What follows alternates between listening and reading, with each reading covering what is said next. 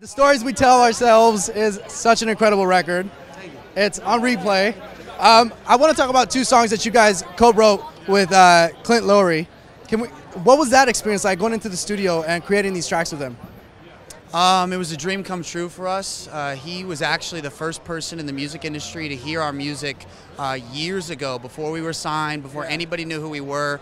Long story short, a friend of mine knew him. I sent him our music, fell in love with it, but then years passed and we still never got the chance to work together. Right. So we were always big Sevendust fans. It just went amazing. He's very creative, very humble, very good guy. Right.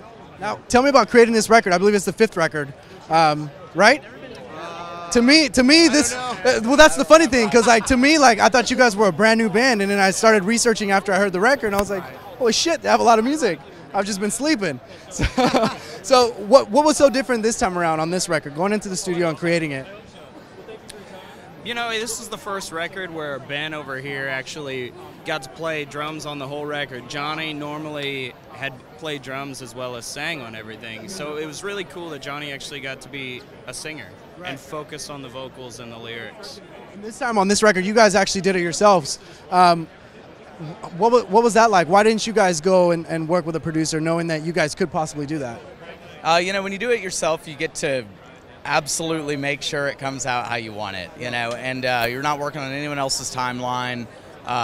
And, you know, the label's cool enough to let us do it ourselves again, because we did the previous 2 records like that. And I don't know, it's fun for us, you know. We like to stay creatively in control. Right, and while you guys were creating that record, you guys were creating the new item that's on stage now, the Scorpion Tail.